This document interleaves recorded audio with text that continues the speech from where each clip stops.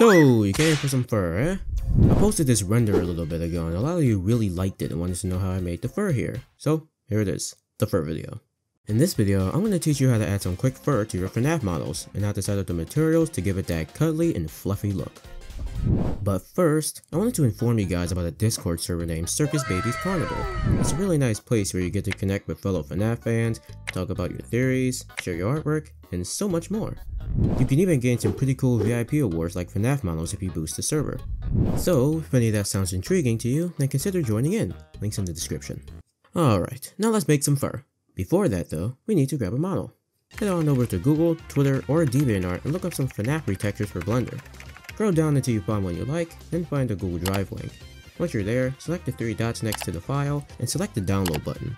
Then, save it to your drive or whatever folder you please. Now, I'm sure you're wondering, why retextures instead of regular models? Well, retexture FNaF models tend to look more realistic and make the fur more believable, in comparison to Scott's style of models, which looks kinda cartoonish. If we added this to an accurate model, trust me, it's going to look ugly. I've acknowledged that retextures are actually really hard to find, unfortunately, so I'll try linking some in the description to simplify the process. Next, to import our model. Open up Blender and go to the top left corner of your screen. Select File, Append, then find where you saved your model. Once you see it, double click it and you should see a list of files. Select the collection folder, find your character's name, and then import. If you couldn't find the collection folder, then just go to the objects folder instead and press A to select everything, then regularly import from there. One thing to note though is that when you import models like this, you might have extra objects like lights and cameras in your scene. If that happens, you can just delete them.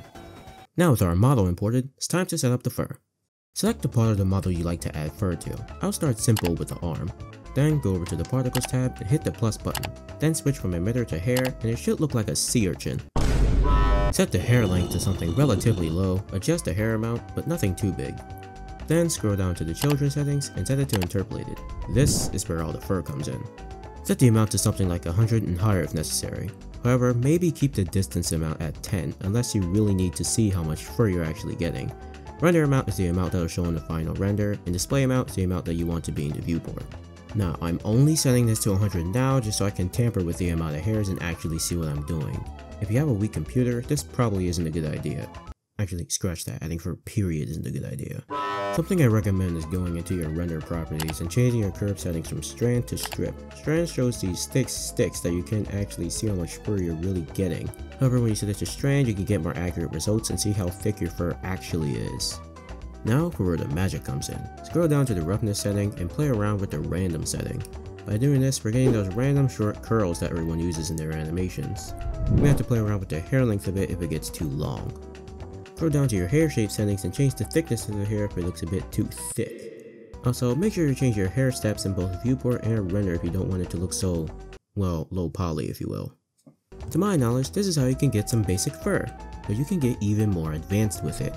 You can go for some more longer and thicker hairs if you do the same process but with longer hairs and more particles. Then go from object mode to particle edit to do things like comb, smooth, add, grow, and add some fluff to your hair. Something to note though is that Blender locks your particle settings once you start playing with the particle editor. Make sure that your settings are final. Even if it's locked, most of the things from it you can use in the particle editor anyway. The only difference is, you have more control over what you do. Looks kinda goofy here, but if you experiment with the settings more, you can get some really nice results. You can add an extra particle system too, but make it shorter, looser, and more wild to give it more realistic results. This looks like hay, but you get the point. Something I wanted to point out is that there's a more simpler and lighter approach to make fur with geometry nodes where Blender already has all this stuff pre-built for you, but they already made a video on it themselves, so just to sweep that under the rug. If you want to add fur to a specific area like the belly or the snout, select the part you want and hit tab to go from object mode to edit mode. Then change the face select and press C to change your mouse to this circle, then you can just highlight the entire belly. Or you can select the middle and press Ctrl and plus rapidly to start selecting the areas around it, then remove any excess parts if needed. You can press Ctrl and minus if you wanted to retract or do the opposite.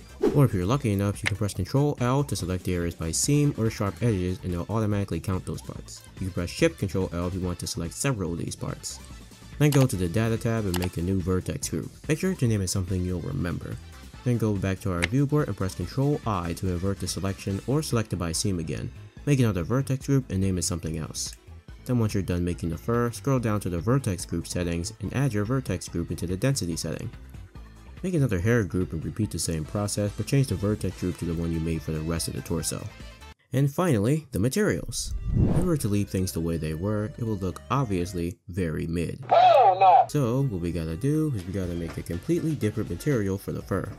Make sure to drag a new window and change it to the shader editor. Then go ahead and make a new material. You can name it if you like.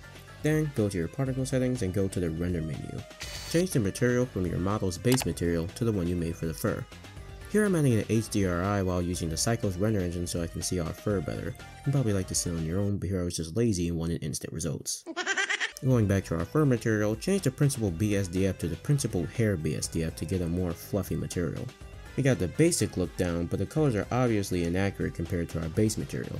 So to fix this, add an image texture node and select the drop down menu. Try and find your base model's texture and select it. Then plug it into the color. This is where the retexture part I mentioned has more of a role, because this determines how everything is going to look. Depending on your model, you might have to make multiple hair materials if they all use different image textures. If you have a retexture where everything is basically merged into one like the Help Wanted models, the process is so much easier.